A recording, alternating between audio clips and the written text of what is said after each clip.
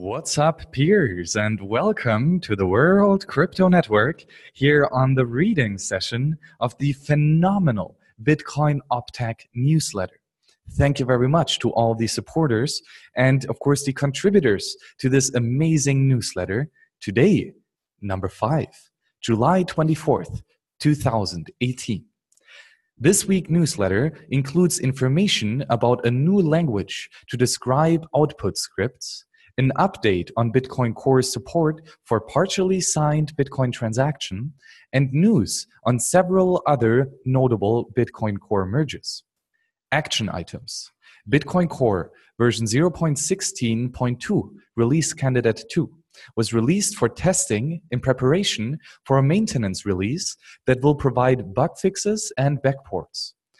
Community testing is highly appreciated. Note, there was no release candidate 1 due to a metadata problem being detected during the release process. Dashboard items. Transaction fees are lower than they were this time last week. Anyone who can wait 12 or more blocks for confirmation can reasonably pay the default minimum fee rate. It's a good time to consolidate UTXOs. Well, that's always a good time to do. The number of native SegWit outputs has been increasingly steadily over time, but dropped by about 400,000 or 80% this week, possibly due to UTXO consolidation by an exchange. The average number of new native SegWit outputs created per hour remains relatively constant, indicating no obvious decrease in adoption. News. Bitcoin Optech publicly announced we received great coverage in Bitcoin Magazine, CoinDesk, and several other publications.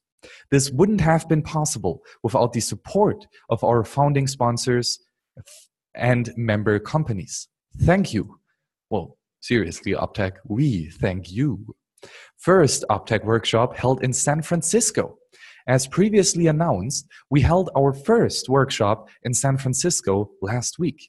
There were 14 engineers from the Bay Area companies and open source projects in attendance. And we had great discussions about coin selection, replace by fee, and child pays for parent. Thanks to Square for hosting and Coinbase for helping with organization. If you work at a member company and have any request or suggestion for future Optech events, be that location, venue, dates, formats, topics, or anything else, please contact us. We're happy to help our member companies. Coin selection RPC unlikely.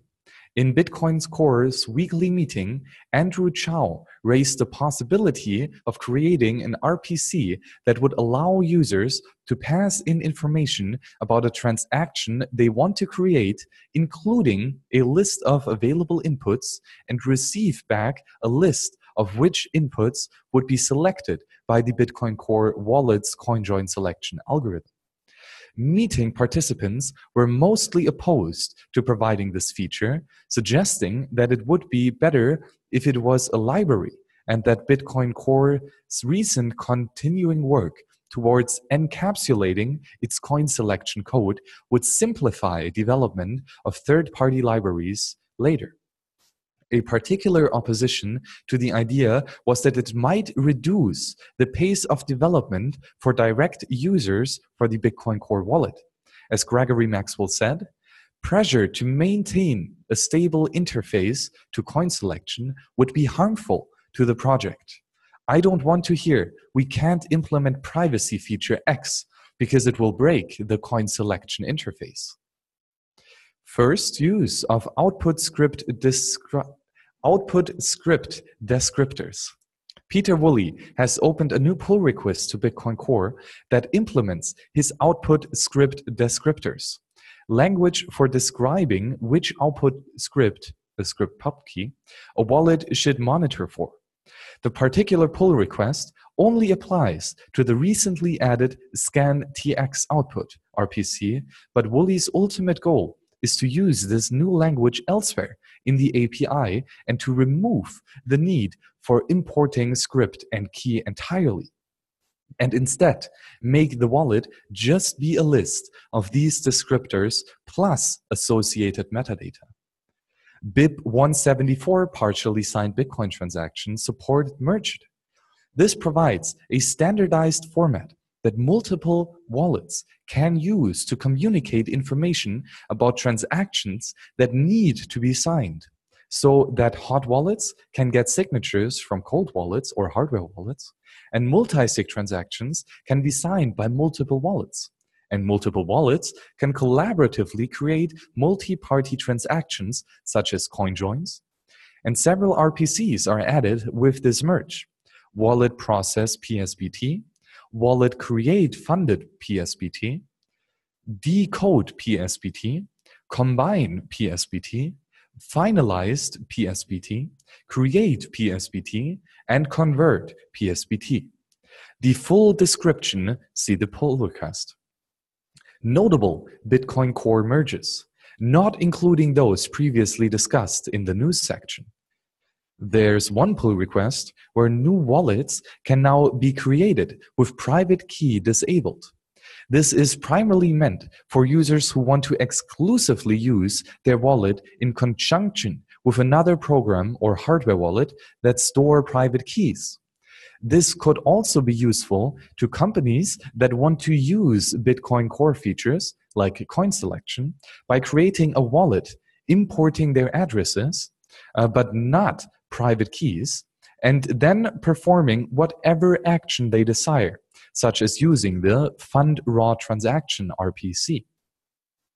Another merge is a new ScanTX output RPC method that allows searching the set of spendable bitcoins, UTXOs, for those matching an address, public key, private key, or hierarchical deterministic key path. The main expected use for this is funds sweeping, where transactions matching an old wallet are found and transferred to a new wallet. Although this RPC will almost certainly be included in Bitcoin Core version 0.17, it will likely be marked as experimental so that its API can be freely changed in subsequent releases. The API is likely to be updated to support output script descriptors, which is planned to happen before version 0.17. Another pull request where Bitcoin QT is now built by default in addition to Bitcoin D in 32-bit ARM systems and should be distributed by default with the other binaries for that system of bitcoincore.org. For future release, Bitcoin QT with 64-bit ARM is not yet supported by default. Another pull request in which the node now sends all announcements, EINVS, for new transactions to all of its incoming peers at the same time after a random delay. Previously, Satoshi Nakamoto added a feature to Bitcoin, the software, that waited for a different random delay for each peer before sending an announcement so that a transaction would propagate around the network somewhat unpredictably, prevent spy nodes from being able to assume that the first peer they received a transaction from was likely the peer that created it. However, later investigators realized that someone operating multiple spy nodes could make multiple connections to each node to increase their chance of being the first to receive a given transaction, allowing the spy to again guess which node created the transaction. This merge improves the situation by preventing a spy making multiple connections from receiving any more information than a spy with one connection. Outgoing connections, which are selected by the node itself using certain rules containing to use the old behavior so that transactions continue to propagate unpredictably. This change might increase transaction propagation delay slightly, although developers committing on the pull request think that the effect will be minimal. It may also cause bandwidth usage to be less evenly distributed over time. However, it could in theory, end up reducing the number of incoming connections to upgraded node. If spy nodes no longer find making multiple connections to be useful, reducing overall wasted bandwidth. The next pull request, the abandon transaction RPC, has been fixed to abandon all descending transactions and not just the children. Coming attractions. Next week newsletters will feature a field report from Anthony Towns, a developer at Xapo, about how they consolidated around 4 million UTXOs to prepare for potential future fee increases. We love getting contributions to the newsletter from member companies. If you'd like to share your experience in implementing better Bitcoin technology, please contact the Bitcoin Optech group.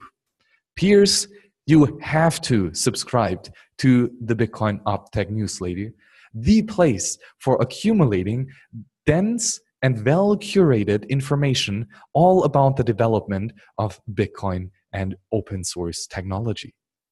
As always, peers, thank you so much for joining me here in accumulating this information and trying to understand it in order to apply it and initiate the action items described here to achieve full Bitcoin wisdom. Peers, thank you very much for joining me here and see you on the next show. Bye-bye.